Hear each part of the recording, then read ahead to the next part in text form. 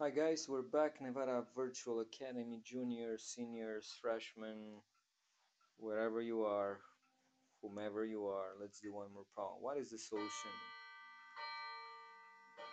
to the following equation?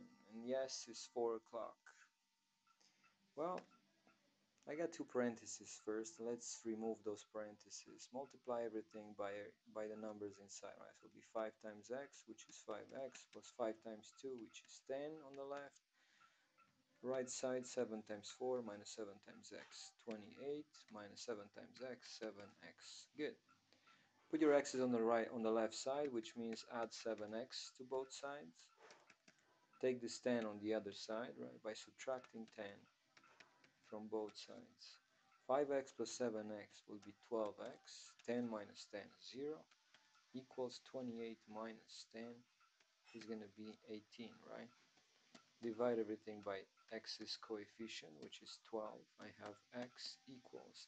Now this one I can simplify it by 6, right? 6 goes in 18 3 times, 6 goes in 12 2 times, and obviously this is going to be 1.5. So your x is 1.5.